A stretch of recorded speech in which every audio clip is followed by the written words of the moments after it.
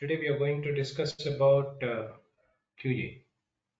So as you all know about, QA is all about quality analysis because any product, it could be software or it could be anything, assessing the quality of the product so that improving the value of the particular product is essentially important in any sector.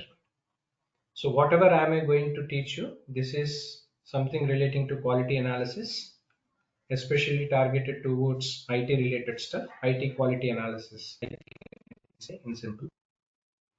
At the same time, this is for the beginner levels. Whatever the I'm going to show you and all everything, this is for the beginner level I'm explaining to you.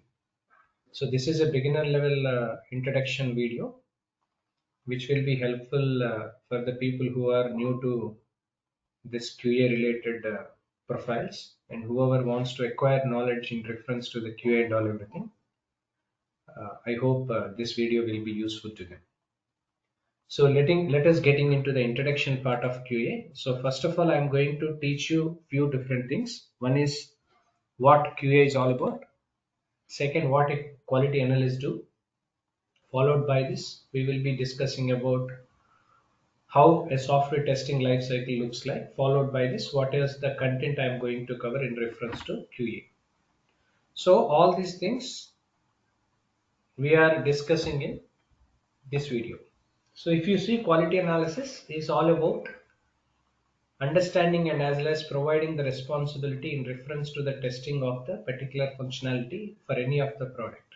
So it could be any product, either we are belongs to project development or we belongs to product development. Whatever the technical team has developed the functionalities, quality analyst team should ensure that whatever the product was developed by the team is having a quality one. At the same time, meet all the needs of the customer. That is essentially important. So a person who is working under quality analysis should have an exposure and as well as experience. At the same time, they have to make sure whether whatever the product we have developed must ensure the customer satisfaction. So when customer will be satisfied, whatever customer is expecting end of the day. So if you are providing, then customer will be happy. So quality analysis as a whole, if you see in reference to the application development of IT, is all about. Now, if you see about the role of a quality analyst, for example, if you are the one who wants to work for a quality analyst, what generally a quality analyst do is what we need to know.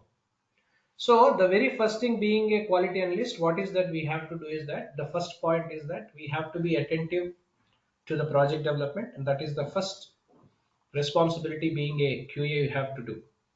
So when you talk about attentiveness in reference to the application development, whatever, whether it is a product or a project development and all, quality analyst must remain focused on the development of the project. At the same time, whatever the department team are working and all, so quality analyst should ensure to interact with all these people well in advance. At the same time, they must understand the decisions whichever is taken. If there is any kind of decision has taken in terms of the faulty decisions and all everything, so that has to be identified and possible rectifications and all everything based upon the standards and as well as policies and practices of the company has to be ensured. This is the first responsibility being a BA, being a quality analyst, one should be doing it, one should be good with. Next, followed by this, the second one is that reviewing the adherence to the product demands, where in terms of the product demands itself, we need to stay in responsible for implementation of the project. At the same time, whatever the errors and all everything we have received and all, that has to be resolved in regular intervals. For that, accounting relating to the product's demands as well as the kind of decision which company is taking, which we want to address the needs. At the same time, we have to make it ensure in reference to the demand of the audience, what is that finally they are expecting for. The third point, we need to satisfy the quality requirements, whatever the quality standards, assurances, practices an organization is expecting. Because, for example, when we are working for some project development, customer may be having a CMM level or Six Sigma level organization.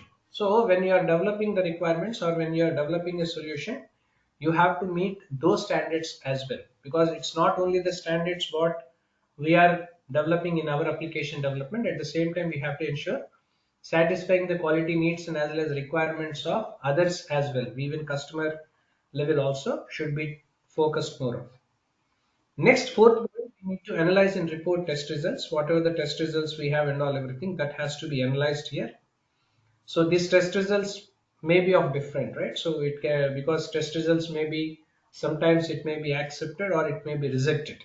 Irrespective of it, analyzing and as well as reporting test results by preparing different testing part, because usually there will be two different testings. Usually one is manual and second is automation. In this manual, we prepare different test cases, test plans, test scripts, all that. Whereas in terms of automation testing and all, it's all using different tools like Selenium, Silk, WinRunner, Load Runner. Different tools will be used wherein we are doing it. So that's how generally this analyzing and reporting of results has to be done by the quality analyst team. At the same time, last but not least, we need to gather variety of satisfaction where we need to understand the large amount of data, what is that collected by the companies and all, when we have to enable them to take decision according to the abilities as well as the kind of structure what is that we are following, so that we must have some knowledge over the statistics. This is not something relating for every profile, because I mean to say, because some sort of statistical knowledge is also required. But the point to be noted, for all the customer quality analyst profiles, it is not, may not be required. It depends on the kind of profile what we have received, the kind of company, the amount of services what they are dealing with, the kind of services which they belongs to. So all these will be varied, right? So because knowing about the basics of stats is not something wrong in it, but to be honest with you, to be clear with you, in reference to the role of a quality analyst, 100% knowledge about statistics and all everything may not be required. So subject to terms and conditions based upon the profile what we have. For example, we were in the profile where the works and all everything is more towards data related stuff. When we are working on the data related things, all that stuff, then these kind of statistics and all everything is essentially required, and so that people will understand this much better. So these are the activities which being a quality analyst you have to do. You have to be stay attentive towards project development. Next, you need to review and adhere the product demands what customer is expecting. At the same time, you need to satisfy the quality requirements from our side as well as from the end user perspective. At the same time, we need to analyze and report the test results. Followed by this, you need to gather variety of statistics so that in a broader perspective one should understand. So these are the things which being a quality analyst in reference to the application development of IT, either it is a product or a project, one must be good with. But now, apart from this, one must be knowing about the process of software testing lifecycle. This is what generally STLC in short. So this is what generally software testing lifecycle, where these are the stages which being a quality analyst one must be good with. So it is something like SDLC, because SDLC is nothing but software development lifecycle. So where you have analysis, planning, design, implementation, testing, deployment, delivery, all that. In the same manner, when we are working on software testing lifecycle, this is how it looks like. Software testing lifecycle called SDLC. In this SDLC, the first thing is that we need to do requirement analysis. This is the first stage under SDLC, where testing team, the QA team followed by the testing team will gather all the requirements from the business analyst followed by the client. At the same time, they have to define the test focus followed by the test priorities, what is that they are conducting. Followed by this, they have to list out all the testable requirements which are essentially possible for us to test, because whatever is not possible for us to test the requirements, that doesn't have any value. Hence, we have to identify testable requirements which are essentially important. Followed by this, what kind of automation tools, because sometime back I have told you the same, because different testing automation tools will be used like Selenium, etc. So all these things comes under the stage of requirement analysis, because most of the people have some perception over requirement analysis that business analyst team and other people will be involved. To an extent possible it is right, but not to the full extent. Along with business analyst team, even testing followed by the quality team will also be involving in this, but in the context of testable related stuff, right? Not in reference to the application development or solution related stuff. The second stage we talk about test planning. Here, normally this is where most of this manual part going on, right? So where we have to prepare the test plans, test strategies for various types of testings we have, because there are a lot of testings like regression testing, module testing, integration testing, right? Unit testing.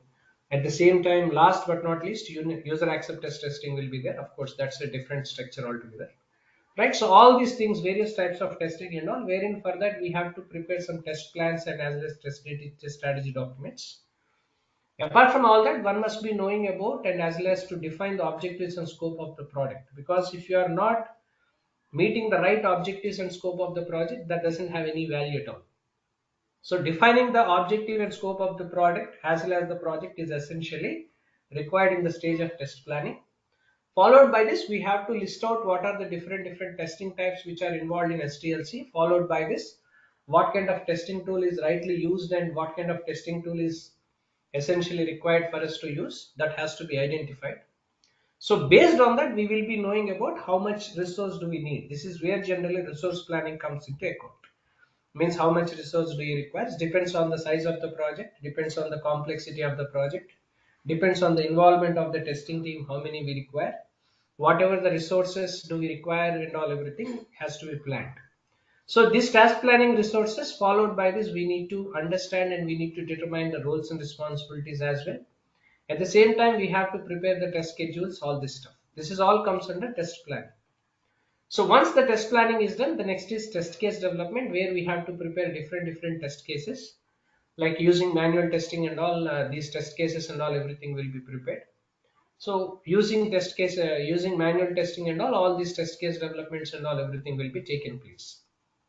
So once the test case is development done, we must be knowing about the test environment, what kind of environment is essentially required for us to do the testing, like possible hardware and software configurations, all that will be comes under test environment setup. So once test environment setup is done, then next we go for test execution, where using multiple tools, uh, in reference to the automation tools what I mentioned so far, testing people will test the functionalities.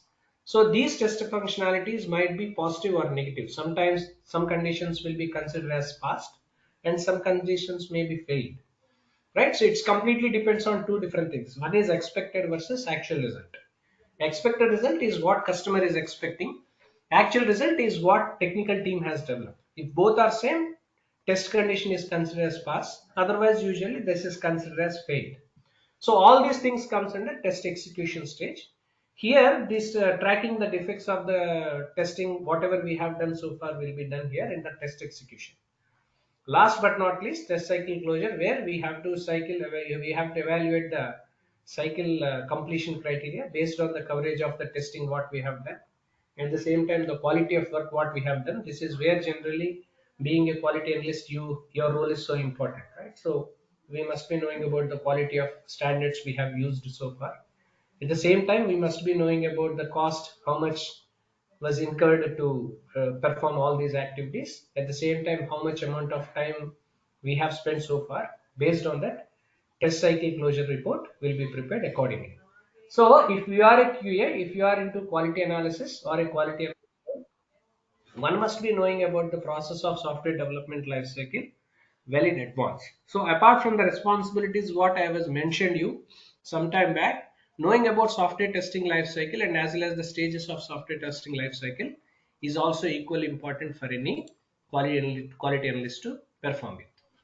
Now I'm going to explain you what is that we are going to cover under QA part, right? So this is what generally the content which I'm covering you, where it starts with software testing, followed by the career related stuff, right? So difference between project and product, and how it is different from QA to QC, and how the selection of criteria and reference to the tools we need to select, right? So this is all introduction part. What I am showing you now, this is all an introduction part of it, followed by the responsibilities and roles of the other people, roles and responsibilities of BA, developer, testing team, architect. All these will be mentioned because this is especially useful to the people who are new to IT field, because this may not be required for the people who are from IT, because IT will have some knowledge, IT people will have. But most of the non-IT people may not have a complete understanding about quality analysis followed by application development of IT IT application development. Hence, this introduction about software testing followed by the roles and responsibilities will give an additional advantage for them to understand more better. At the same time, as I stated some time back when I discussed about STLC software testing lifecycle, equally software development lifecycle should also be known, because when there is a development, then only testing will happen. If there is no development, there is no testing, right? So development life cycle stages should also be known to us well in advance. So this is what we are going to cover in the second one.